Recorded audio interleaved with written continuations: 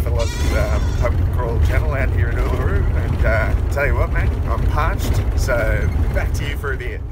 Welcome to the Pub Crawl channel today, guys. Wherever you are in the world, always a pleasure to have you on the show. And thanks, Clint. Nice track from the middle of Northern Territory there, mate. Be getting bloody thirsty there, I'd say. Hey, yeah. Well, I've still got 2 left. Wanted to share some of these Mountain Goat Pale Ale hop-driven, full-flavoured beers. The reason there's only 2 left is because they bloody taste awesome. To be honest, must be a bottle opener here somewhere.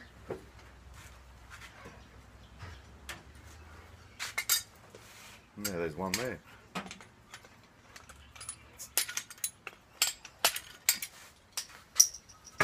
Wonder what that was for. Rightio, so 1.4 standard drinks. The Mountain Goat comes in it. It's an Australian beer. It's yeah, bloody lovely is all I've got, because they're on special at Dan Murphy's at the moment. If you had a Dan Murphy's card, slip that in, bang. Well, I'm not sure what happened there. Bit of a technical hitch or something. The Dream Police or whatever. Let's hit her.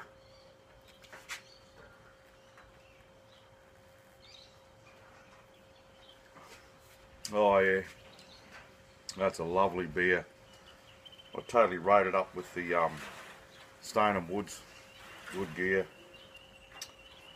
An American style pale ale apparently. I don't know, it just tastes bloody good. 5.2%, bang for your buck, 330ml. I love it.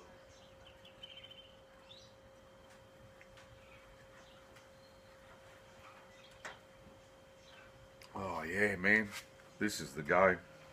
Smicko, go and get some of these. Stevo, cheers for the shirt. Stevo's Ironworks and Design. Wore it out my gig at Capella last night. Still got her. Smells bloody beautiful. Anyway, guys, do yourselves a favour. Get out, have some of this gear. You won't be disappointed, I don't believe. I'm going to give it a 9.5 out of 10. Cheers, guys.